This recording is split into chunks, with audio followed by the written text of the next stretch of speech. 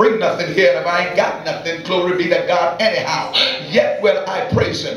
Cut a long story short, when the devil finished with Job, Job lost everything he had, but God says, I'm a God of the double. Somebody give God the praise. And so what God done, he said, listen, Job, I can restore you everything you have. And I'm talking to 39 of you. God sent me here this morning to tell you this week is the week of the double. Everything God do for you, he's going to double it up. I wish I had me some praises. I wish I had a praising check. Now back to this. This $20 bill is you. This is you.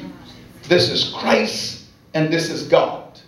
Now the Bible says, my life is hid. This is you. In Christ. Hallelujah. That's good. My life is hid in Christ. This is you. You're in Christ. And then it says, with God. So, you're in Christ. Christ got you covered. Christ in God. Wow. Amen. Tell me how the devil can get to you. To get to you, he's got to pass through God, through Christ, and by the time he gets to you, he's a sanctified devil.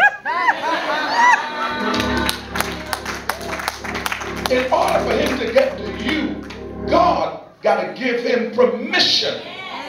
And if God gives him permission, he's got a divine purpose. Tell two person on your road, he's got to get permission to touch me. He's got to get permission.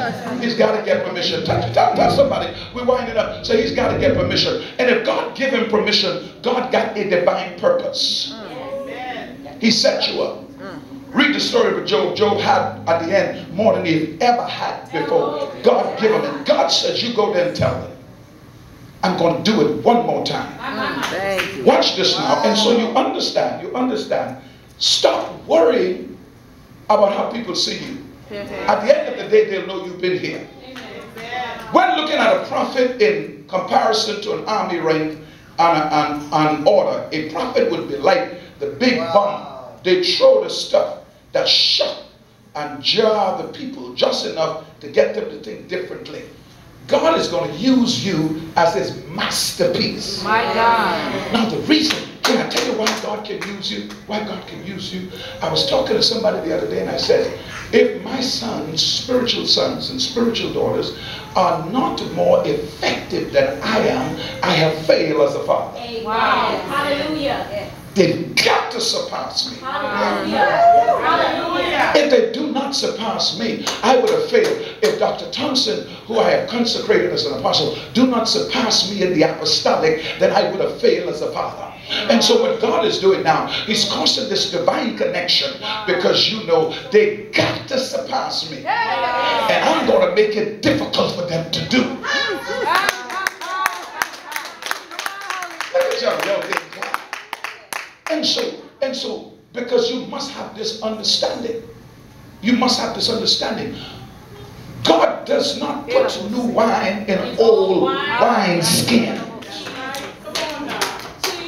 And this is the pouring out of the new wine. Now, wine skins must be prepared to receive this.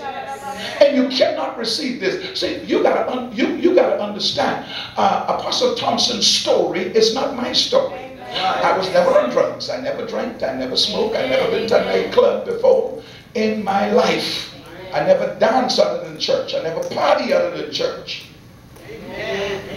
So there's some people I cannot reach. Amen. Because I cannot relate to their story.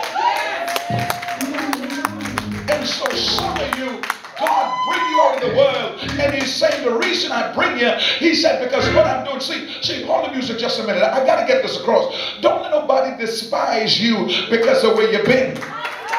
God left you where you were until he was ready, and he said, time now to get you in. Lord, I feel. Watch this. Can I just explain this and get out of here? Saul was always God's choice. Before his name was changed to Paul. He was always God's choice. But he was persecuting the church. Now watch this. He always knew God, even though he was destroying the Christians. Read the book of Acts. When God knocked him down, How did he know to say, who is it, Lord? Yes. Huh? And God said, boy, why are you persecuting me? Who is it, Lord? How did you know this?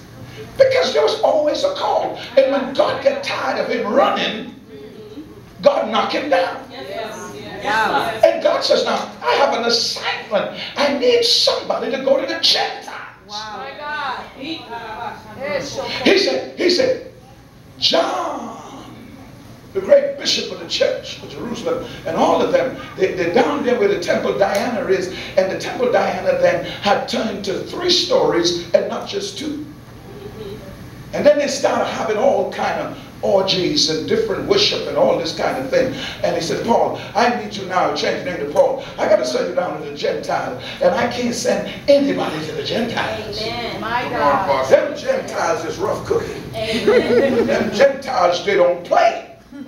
I need somebody who ain't scared. Don't think I said. He said, I need somebody who got their story. See, God can't send you on the street and you don't know nothing but the street.